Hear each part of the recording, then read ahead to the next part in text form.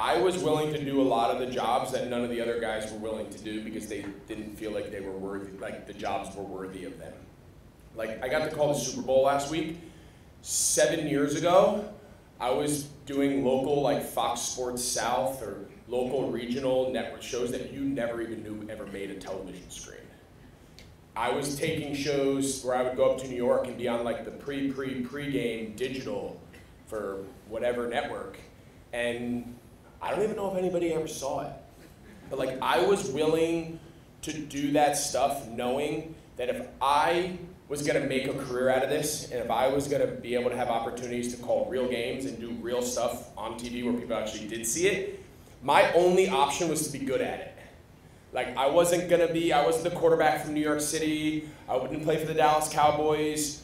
I know we all don't want to hear this, but Charlotte is a relatively mid-market as far as the TV networks are concerned. They're not, like, we don't really move the needle that much. I hate to break, trust me, it hurts my heart when they tell me that, but reality is reality, right?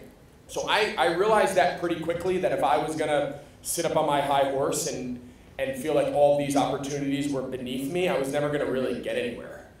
So back, 2015, I went and did an audition, not even on TV. I went and did an audition out in LA. I was out in LA, they said, hey, you wanna come over to I was on vacation, they're like, you wanna come over to the Fox studios in LA, and do you wanna do like a blind audition where you call a game that's already happened, like it's a TV copy, and they just put it on a monitor in like a sterile studio.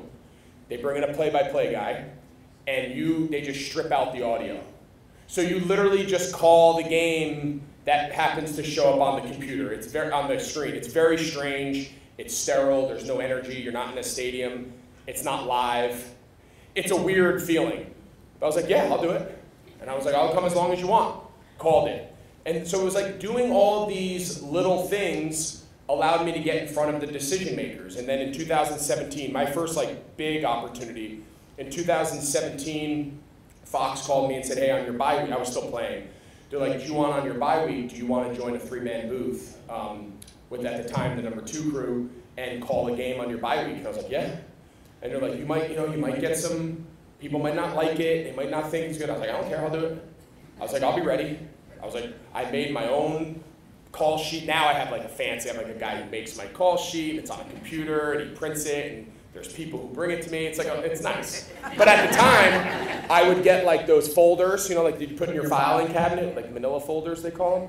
And I never worked in an office, so I don't know. And, you guys don't want me here, I wouldn't bring much value. But we could sit around and tell stories, I'd be great at that. And then I had different color Sharpie markers, and I would draw my O's and my X's and draw the guy, and I would handwrite my board of depth chart and story, and I walked in, and they're like, what is that? I was like, this is my game board. They're like, we have people who do that. I'm like, I got it.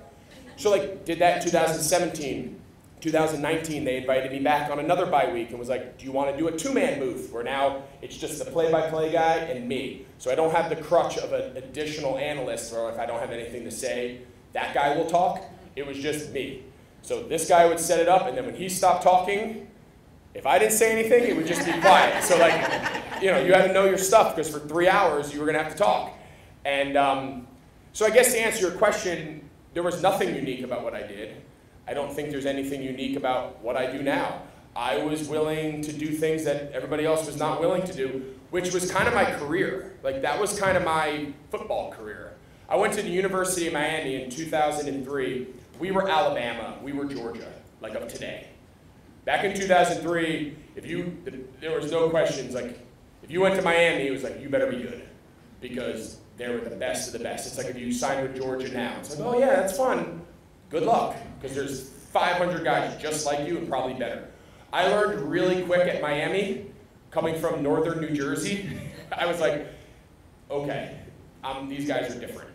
Like, these guys run faster than me, they're bigger than me, they're stronger than me.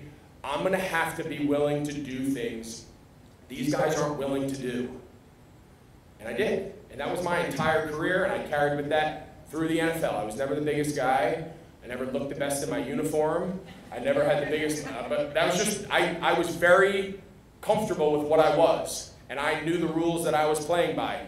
And I knew in everything I did, I was just going to have to be willing to do things you were not, and I was going to do it a lot longer than you were willing to do it. And I would just, I would always beat you. I just really never let myself lose the battle. And it was the same thing in TV. Like, I have to compete against quarterbacks and Hall of Famers and all the guys that are coming for the job that I have. Tom Brady, I'm sure you all read those news articles last week. You couldn't escape it. But my answer every time was, I have all the respect in the world for Tom Brady. I mean, who doesn't, right? Like, he's the greatest. I get it. I understand why they went after him. But I'm not going to roll over and die. I'm not going to roll, right? No, it's just, I'm willing to do what these guys aren't willing to do. And until they kick me out, I'm going to sit there and do it. I don't know. And maybe he does come and take my job one day. I can live with that. I get it. I understand the rules that we all sign up for. I don't ask for anybody's sympathy. It's been awesome. And I hope that answers your question.